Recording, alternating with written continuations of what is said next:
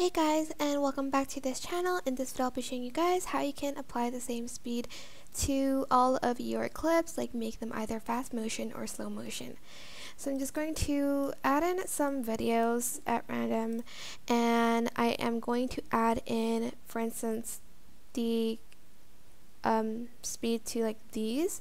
I'm going to select the fast one. So I'm just going to move the slider to the right.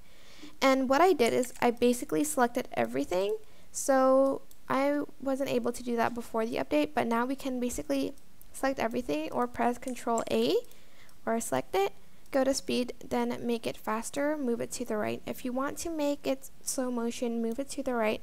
You can also enable smooth slow motion and enable optical flow as well. And that's basically how you can speed up all of your clips on CapCut PC. I hope this tutorial was helpful for you guys. Don't forget to like, comment, share, and also subscribe to this channel if you haven't done that already.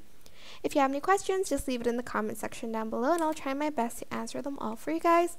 And if you found this video helpful, please click the thanks button above the description box down below. Thank you so much for watching. Bye!